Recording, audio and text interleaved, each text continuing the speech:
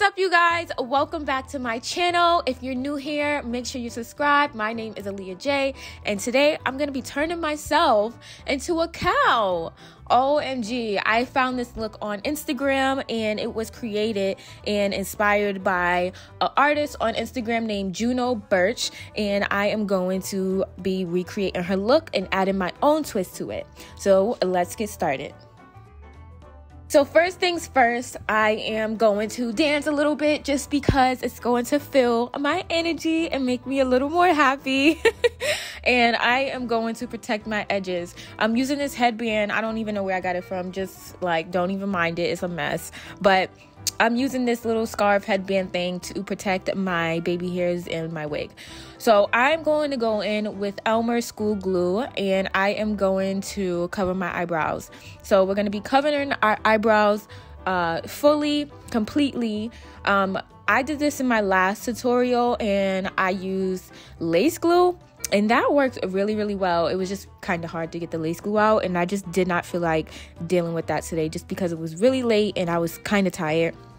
So I'm using the school glue. It's just like easy to wash out, and I'm using a baby hair brush to brush my eyebrow hairs up, and then I'm flattening it with my finger, and I'm doing this on both brows, of course.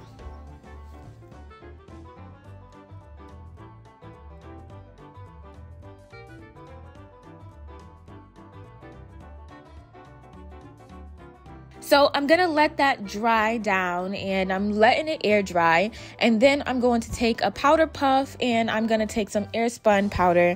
All of the products that I use are gonna be listed down below, but I'm gonna take that air spun powder, and I'm just going to pat that into my brows. And usually a lot of people like to do like 2 layers of glue and 2 layers of powder, but truthfully, I'm not that good at this process. I do it to what I like and what I feel like is appropriate for the look or my face, so I only did 1 layer. So I'm going to take that same powder and powder puff, and I am going to powder my face.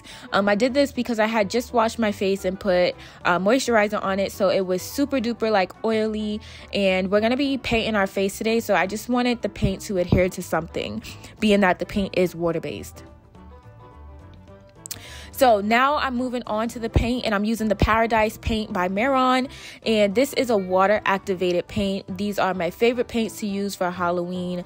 This is the color white, and I'm just using a foundation brush. So my brush is saturated with some water, and I'm just gonna go in and swirl it around, and I am going to apply it on my face.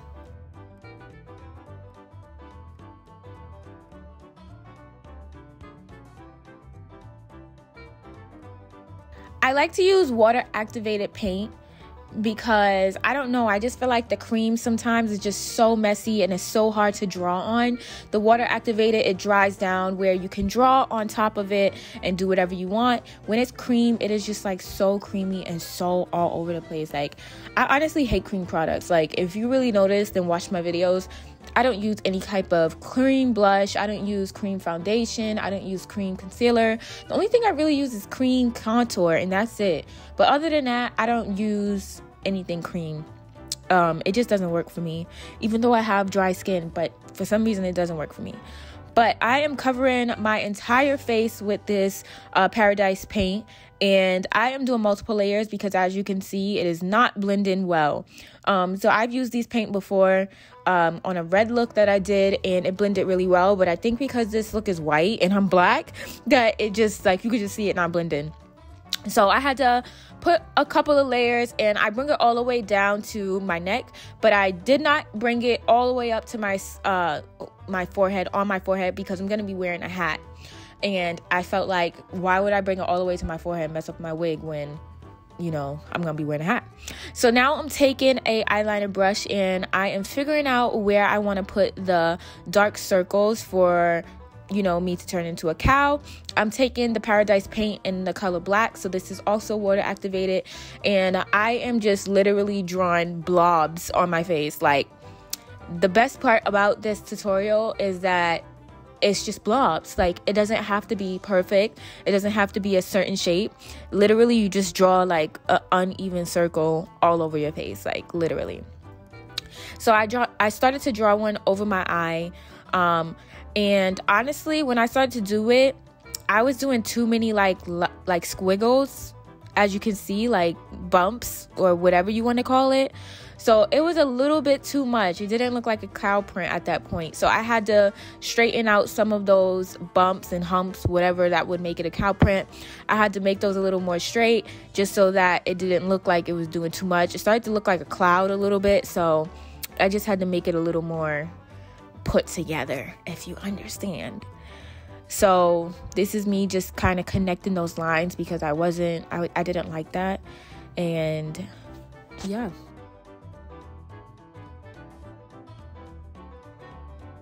I knew for sure I wanted a cow print around my eyes, so I did that one first, and then after that I kind of just put them in random places just because cows don't have a specific place of where they are. They're literally just all over the place.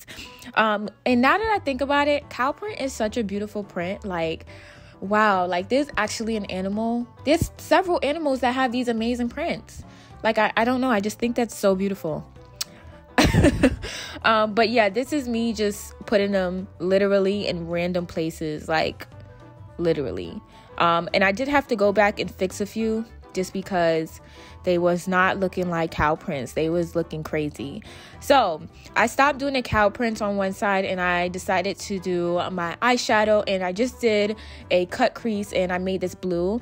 And for some odd reason, I'm not sure why we as humans associate blue and red with a cow. It's kind of weird, but I don't know. The blue eyeshadow look with this cow print makeup Halloween look looks amazing. So I just decided to do that. And, you know, I knew I was going to have on a pink hat. So I thought the little, you know, soft blues with a cut crease would be perfect to bring some color to it. So now I'm back to doing my cow prints, and I'm literally just going to fill that in with that Paradise paint. I had to go back over that a few times as well, just because the paint is black and I already had white paint on, so it was making gray. So I had to go back over that a few times just to make sure it was all the way black and not mixing.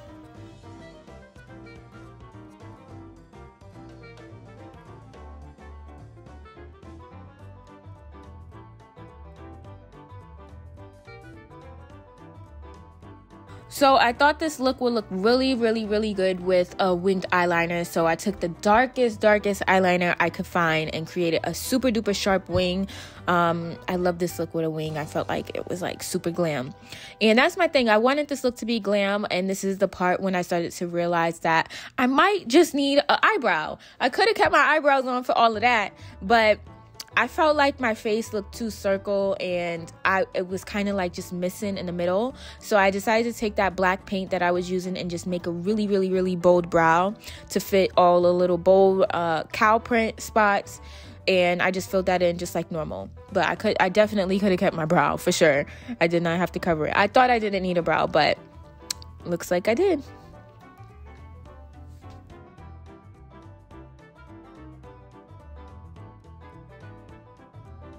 So now I'm taking some pink powder. You can use a blush or an eyeshadow, and I am going to put this at the tip of my nose.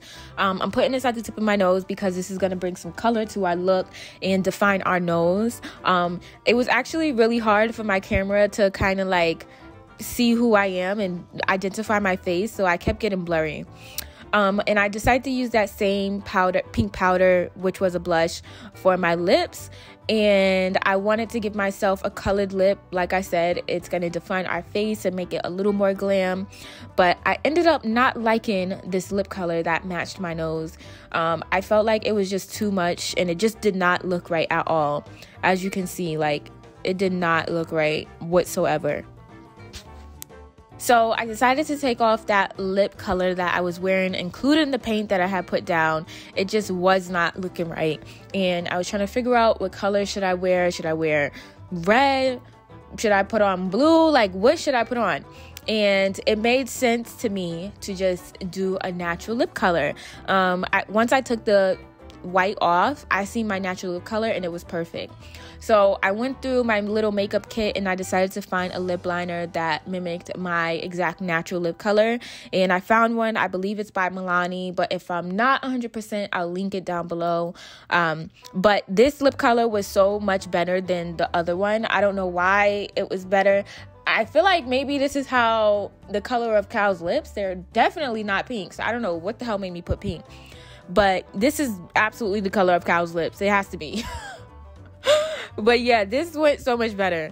And I just put on a hat and straightened my hair, and that is how I got this look. And I also put on a turtleneck just because the rest of my chest was not painted, and I put on a black blazer, and this is how I got the full look. I hope you guys enjoyed this makeup video for Halloween. This is super easy to achieve at home, and I hope you guys love it so much. If you decide to recreate, make sure you guys tag me and your looks, because I love to see you guys recreate my looks.